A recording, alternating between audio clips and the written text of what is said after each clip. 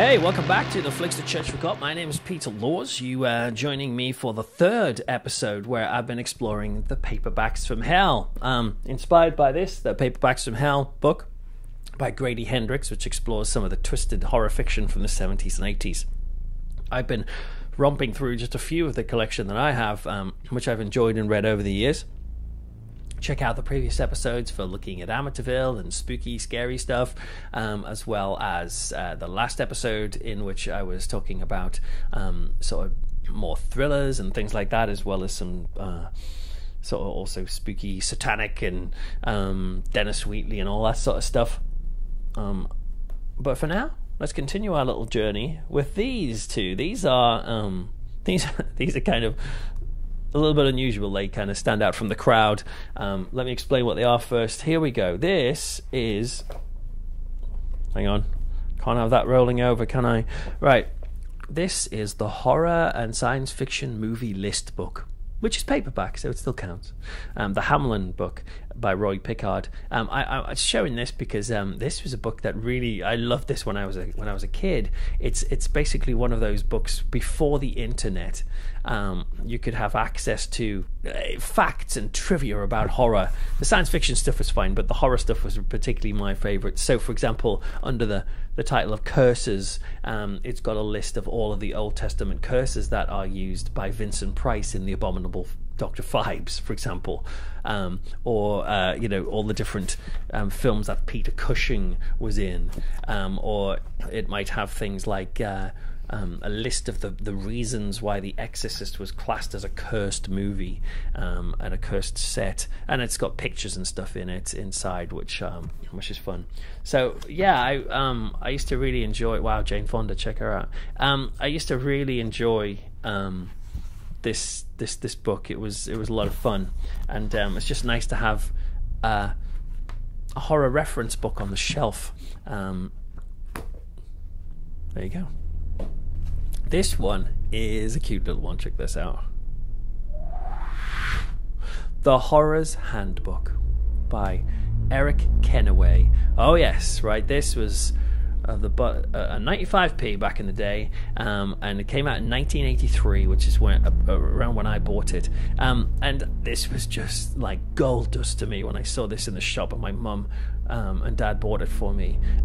What it is, it's just like, at the time in America, I was aware through comics and all these other things that like Monster Kids had the opportunities to make masks and make fangs and do all these cool things. Whereas in Britain, there wasn't really a lot of things that were promoting horror to kids in that sort of way. There was a great a comic called Scream, which I used to read avidly, and I loved that, especially getting a free pair of fangs in the first issue. So I used to love Scream.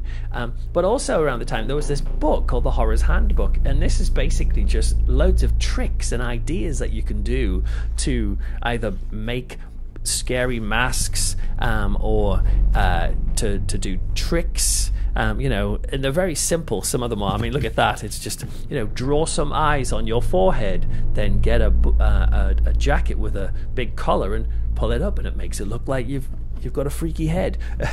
All this sort of stuff was just a lot of fun. And I did a lot of these things. Things like, what was it? I think this was like, put a little bit of carrot into a fishbowl, and when someone comes along, just reach in, grab the carrot, and they think it's a goldfish and just eat it right in front of them just to freak them out. Awesome book. Awesome for when you were like 8 and just giving you great ways to freak people out. I did a whole bunch of the things in there, including, I think one of the most elaborate was to try and simulate a poltergeist in the house. So my parents would think we were haunted, my brother and sister would think we had a spook in the house, and this was all like, invisible wire going up to pull things from the top of the cupboards, or there was something in here about filling like a goblet or a cup with frozen peas and putting it on a tray and balancing that tray, so at nighttime as they start to defrost, the peas would roll out or something and start rolling across and making these weird noises downstairs. It's just, yeah, if you want a book that makes you annoying, it was this. And I liked it. Okay, so let's continue with back into the paperbacks of the novels. With this one, which is... Oh, we're getting into werewolf territory now. Love a bit of werewolves. Quarrel with the Moon. Check that out. Look at that cover. That's a lovely cover. I've read this very recently. I read this in like last month, I think it was. And this is basically it's very similar to The Howling, in the sense that it's about this man who lives in the city. He's living like a great life, but he decides to go into the sort of the mountains, the Appalachian Mountains, and he goes because. Well, in this case, he goes there because he's an anthropologist, and they've just discovered what looks like a werewolf skull, and so he goes to check it out. But he is then sort of in the backwoods and meeting these sort of families where he originally came from, by the way. So he's discovering his heritage, but he's going along to dances and things where these sort of sultry backwoods people are very sensuous and basic, and so it reminds me of The Howling in that regard. But I actually thought this was quite fun. I was quite gripped by this novel. I don't know why, because it's very silly in many ways, but I found myself still picking it up. I mean, it's pretty stupid in places. And for example, like the main character at one point, it describes him as having formidable genitals, and I'm sure it refers to that twice at least. And there's a whole lot of incest in this book. I don't know what that was all about. I read a review of this once online which said, could have done with more werewolves and less incest. It's fair enough, probably a good point. But there are some very dark moments in this, and spooky moments, as well as like just the all-out silliness of it. And probably because I love The Howling so much, it was fun to walk in those sorts of territories again. It was written by a guy called J.C. Conway, Conaway, sorry. And when I checked him out, I actually found that the other books that he'd written were more like dramas and bodice rippers and soap opera type things. So I don't know what the publishers must have thought when he brought this one to the table. But The Night Brings Snarling Horror. Quarrel with the Moon is like a ridiculous title. I think that's daft, but I don't care. I quite like how it's a silly title, because it's a sillyish book which also has moments of like creepy imagery. There's a moment, at least I remember, where the werewolves are like they dig up the corpse of this lady who's died, and they're just kind of dragging bits of her around in the graveyard, sort of fighting over the corpse. I'm like, this is pretty dark for this guy who normally writes soap operas. Right, what else we got here? Yeah, well, speaking of The Howling, we have the original Howling trilogy. Here we have all by Gary Brandner. This is the Howling, obviously the film that was made from this by Joe Dante is a fantastic werewolf film, probably one of my favorites, if not my favorite werewolf film. And in here the book is similar-ish. The book came first, and then the film was based on it. But it does ring true. You do feel like you're reading The Howling, because they do go to a backwoods sort of place again, like Quarrel with the Moon, and Roy and Karen are kind of encountering sort of blood-curdling horror after being in the city. It all starts the same, where Karen White is Karen Beatty, she's called in this, is I think she's raped or attacked. Something bad happens anyway in the book, and she has to go and deal with it in this sort of idyllic countryside sort of area in America. But it turns out it's not idyllic when you've got lycanthropes marauding around the place. So that's The Howling. Great book, or at least a great story. I really enjoyed that idea in a wonderful film. This is Howling 2, The Return. Look at this cover, man. Like, that is such a simplistic cover. I think it's just like a silhouette of some like 80s rock star or something, and they've just superimposed and not even got the perspective right, these eyes and mouth. And yet when I saw that on the shelf, that scared me when I was a kid, and I thought, man, I am reading that. And so this just continues the horror of Drago. The Drago is the place where all this shenanigans happens. the sun's coming out in a little funny way, casting a light on me.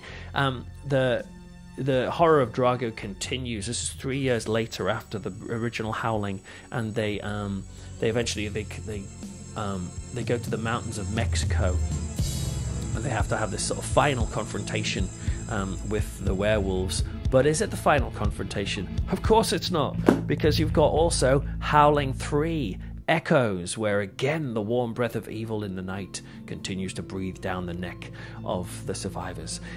This is crazy, this book. Also, this starts to explore like carnivals, and there's a sort of circus vibe going on in this, as well as just the general werewolf stuff. And there's this strange little boy who's got these wild green eyes, who must be some sort of werewolf. It's all a bit daft, but loads of fun, and just it's the werewolf myth or werewolf story is just, I find it an interesting one, and so I enjoyed these. I enjoyed these so much, in fact, that when I read them all, I wrote soundtracks, full soundtrack albums to each one of these books. So yeah, on audio cassette in my house somewhere, I have full soundtracks to all of these books because I just was inspired to write them. They're not the most brilliant books in the world, of course, but hey, I love them. So, The Howling. Oh yes, speaking of canine type fangs, Zoltan, Hound of Dracula. This is the Ken Johnson novelization of the film Dracula's Dog, or Zoltan, Hound of Dracula, which I adore. I adore the film Zoltan, Hound of Dracula. I just think it's great, even though it's ridiculous, and it's very it's seen as really rubbish by many people. But I really like. I've just got a massive soft spot for Zoltan, Hound of Dracula, and so I read the novel a couple of years ago and sought this out and really enjoyed the novel too.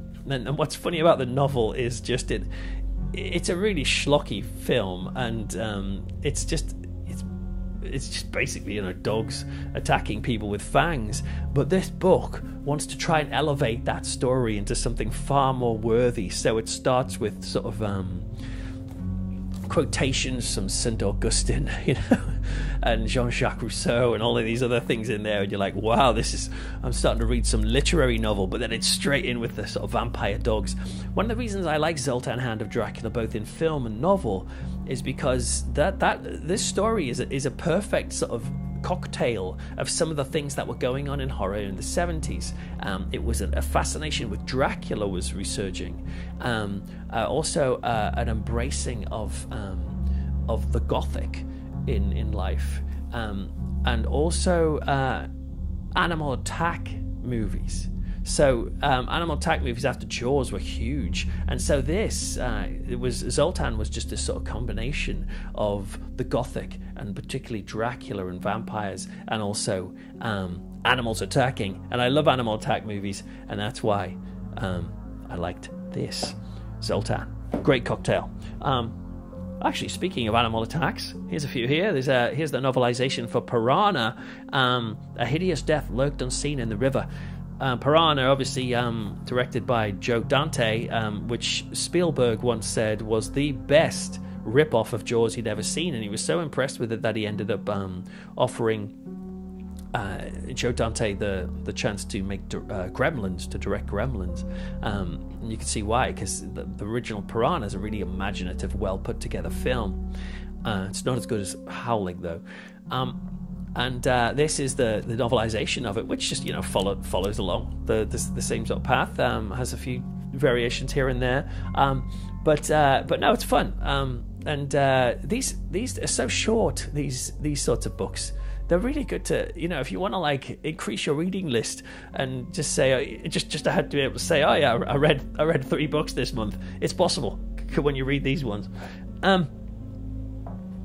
Continuing is the nature attacks is James Herbert's The Rats. Yes, James Herbert, man. I mean, like, he's obviously a bit of a god when it comes to English horror fiction. And in this book, he he established himself. I think he wrote The Rats while he was working as an advertising executive, or in advertising at least, and on the side he was writing The Rats, and then it got published and became really successful. And you can see why it was successful, because it's really well written, it's fast moving, it's an epic story of rats sort of attacking England. It's also a brutal story. There are moments, I remember when I love this cover, by the way, it's cool. There's a moment in this when rats are like eating a baby and all that sort of jazz, and so people reading this are just like, what? But they couldn't stop reading it. And there's a really cool scene where all the rats like attack a boarding school or something, and then another cool scene where the rats attack a train, an underground train, and people are just getting eaten by these rats.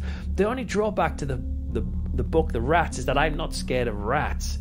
I mean, I wouldn't like them all on me and eating my baby and stuff. That's fair enough. But rats in general don't freak me out, so insects and stuff like that are more fundamentally scary to me.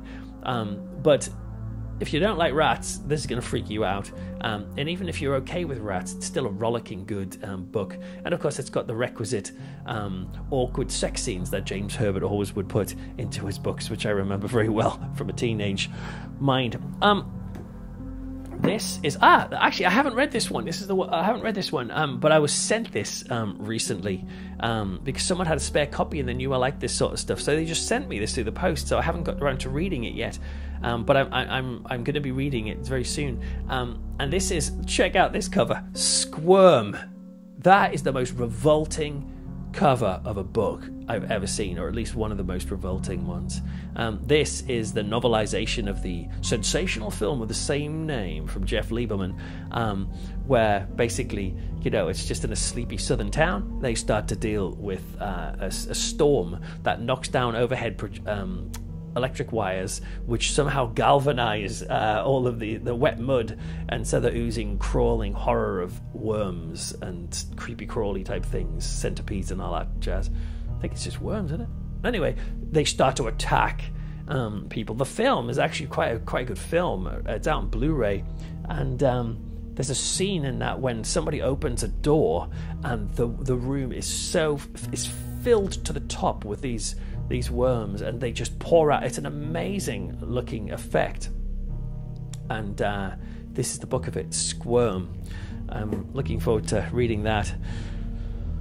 What we got here? A couple of related books here. This is Sasquatch. Yeah, Sasquatch. I'm always up for a bit of Sasquatch here and there, and this is a novel that was written by M.E. Knurr, or Knurr, not quite sure how you say his name, but I got this ages ago and really enjoyed reading it. And this was a book that I ended up writing a full soundtrack to as well, because I enjoyed it. It's basically this guy, they discover a body, as they do, and they're wondering, is this the result of some sort of animal, because it's got no head. And then they start finding more and more mutilated bodies, and they start looking out and they start finding that, oh dear, they've got a Sasquatch on their hands, or Bigfoot stomping around in the snowy hills. I just like reading. I like reading these sorts of books where people are getting killed by some mysterious creature and they don't know what it is, and then eventually they discover what it is and try to defeat it. It's a common trope. It's seen in Jaws, obviously, and it gets repeated in all of these sorts of nature attacks films and books. But also the Bigfoot Sasquatch story started to play into that dynamic as well. Speaking, by the way, of Jaws, this is just a very quick aside. I recently, 2 weeks ago, my wife told me, we're going to go out on Saturday, keep that free. And I said, why? And she said, it's a surprise. And she took me on the train into London, and I had no idea where we were going, and she ended up taking me to the Royal Albert Hall, which is a magnificent building. And we walked in, and I'm like, what's going on? What are we here? And we walked in, and she showed me the ticket, and it turned out we were going to see Jaws with a live full orchestra. It was amazing. It sounded so fantastic. So Thank you to my wife for that. More Sasquatch animal fun in Snowman, which is more sort of Yeti-ish. In this, it starts with a man who has this horrible experience of this like Yeti creature who sort of murders a bunch of Sherpas or something on the icy slopes of I can't remember where it starts. In some sort of foreign country anyway. And he's traumatized by this, but years later, decades later, it seems that the snowman has sort of staggered across the country and is now strutting around in the Sierra Mountains of California because mutilated bodies are showing up and somebody needs to put a stop to it. This is a fun book, especially I like scenes where, you know, the snowman like attacks ski resorts or those sorts of things. I love that sort of stuff. You know, widespread panic, and there's a bit of that in this. And this book is actually an interesting one because I remember this book vividly from when I was a kid. I saw it on the shelf in a chemist or something, and I was like, that is the most awesome cover ever. And it stood out because it's unusual colours, really, for a horror novel. You don't often get predominantly red and pink, and yet here it is on this. This book is a strange mystery to me, because for some reason this was in my life in some way, and I definitely saw it in the shop. But then it vanished. And nobody saw it again, and I couldn't for the life of me work out what it was called. I just remembered this part of the cover. And I searched and searched and couldn't work it out. And in London one day, I was in this sort of swap shop where they had this this cover on the wall, but they ripped off this bottom part just so they could have this guy with a sort of speech bubble coming out saying something like, "Don't steal our stock," or something like that. So I still didn't know. And then one day, I think it was about a year and a half ago, weirdly, you know how the human brain works, I just suddenly remembered the title. It just popped into my head and I went, oh my word. I went straight onto eBay or Amazon or whatever it was, and I tracked one of these down very, very quickly because I didn't remember the name of the author or the name of the book. I kept looking for Snow Beast, funnily enough, which is an amazing, like, forgotten little TV movie which I really like, and I wouldn't have thought it was called Snowman because Snowman sounds so benign, and yet that's what it was called, and thankfully my brain didn't let me down. This 22 minutes, right? We need to sort of chase this up now. This is Brain, which is a sort of a medical thriller by Robin Cook. He was the guy who wrote Coma, which was made into the famous Michael Douglas film, and this was another big thing in the sort of 70s and early 80s, the sort of the fast-paced, gripping medical thriller, and I quite like that cover. I think it's quite cool. Sea Trial, Prepare for the Ultimate Evil.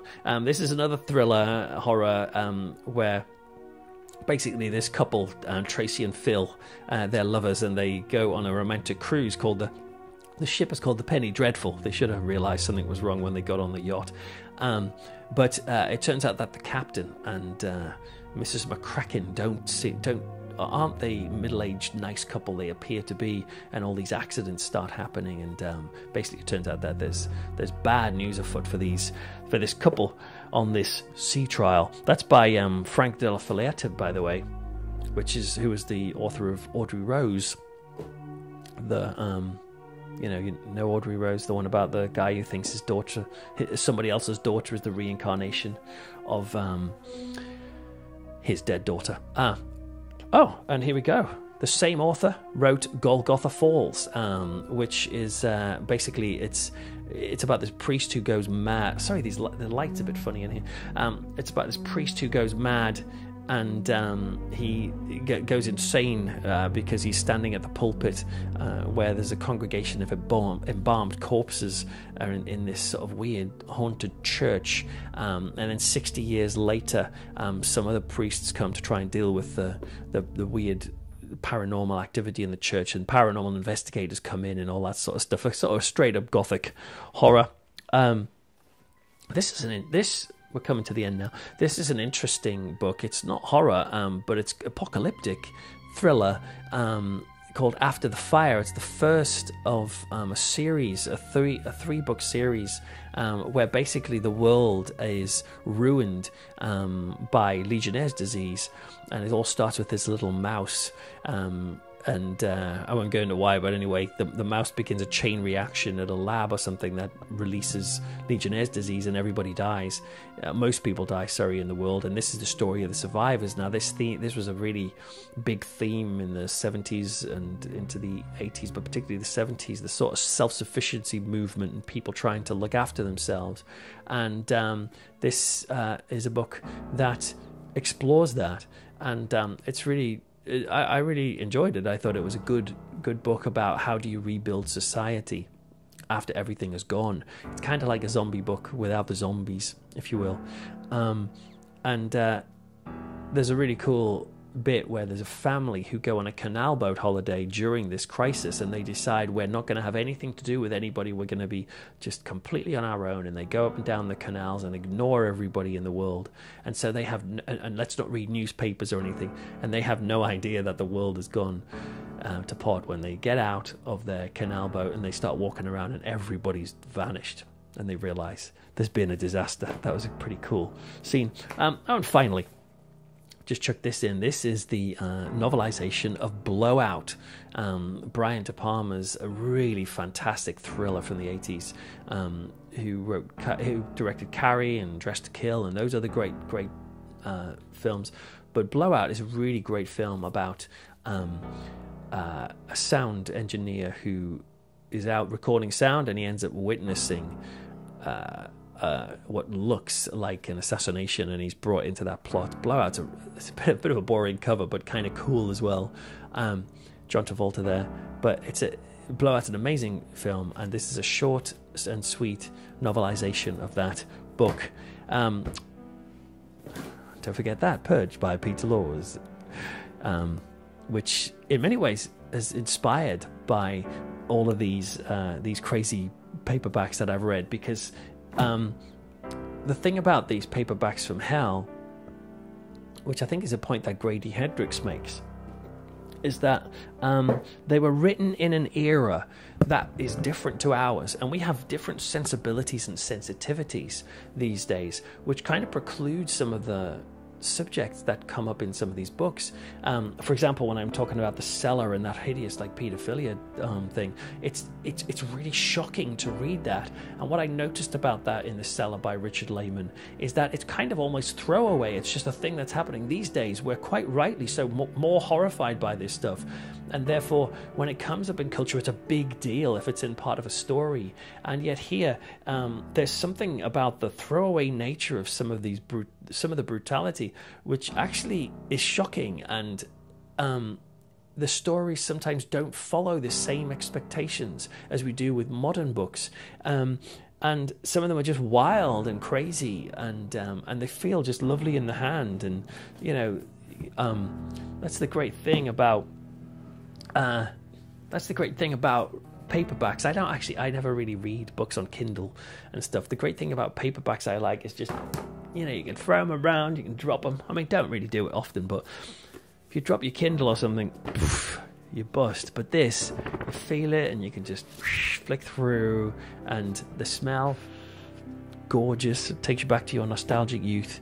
But what's great about it is the stories continue to have an effect, and I think thankfully to Grady Hendrix's book, these stories have taken on even more life and are starting to be rediscovered by people today, which is really great news. And for Will Erickson, who does the Too Much Horror Fiction blog, who I've followed for quite a while now, because he's always been great at sort of bigging up the old paperbacks. And what I do love especially, and I'll say this to close, is I love the idea, even as a Christian, I love the idea that, not forgetting the value in people, that you mustn't sort of just dismiss people into history and think they were a waste of space, or that they weren't relevant to us. And many of the authors who wrote some of these books, some of them are big authors, but many of them were just jobbing writers who at the time got a book deal and they wrote these books out, and And they weren't the greatest works of art, and people weren't sort of saying how amazing you are. They were just getting these books out there, some of them at least. And yet these books do resonate with people and continue to resonate with people decades later. Particularly, it's the horror books and the science fiction books, but the horror books that have this kind of longevity. And I just find that fascinating that people still want to re-embrace some of the first scares they felt when they were young through these paperbacks, but also to discover that even taken on their own merits, there are some great fun and wacky stories out there, and all you just have to do is, you don't necessarily have to get them from the latest books that are out. There are books that have been written decades ago that actually may well fit the bill. So check them out. If you can, start trawling eBay and Amazon to see what you can see in your charity shops and stuff. And the sad thing is, I just know, you just know it, that there will be some people who will say, pick up a book like this in a charity shop and go, oh, well, that looks old-fashioned, so nobody's going to want to buy that, and they'll throw it away in the bin, and not realizing that actually precisely because they're old and precisely because they look kind of, worn, that's actually one of the biggest attractions to these things. So hopefully there won't be too many of these on the funeral pyre. Well, listen, thanks for coming with me in this romp through the paperbacks from hell in my collection. Hope you've enjoyed listening, and I would encourage you to check out the other episodes online and on YouTube, but also my podcast episodes, which has a long archive of audio episodes that explores horror from a sort of spiritual perspective. But until the next time we meet, keep on reading, and don't forget the flicks the church forgot.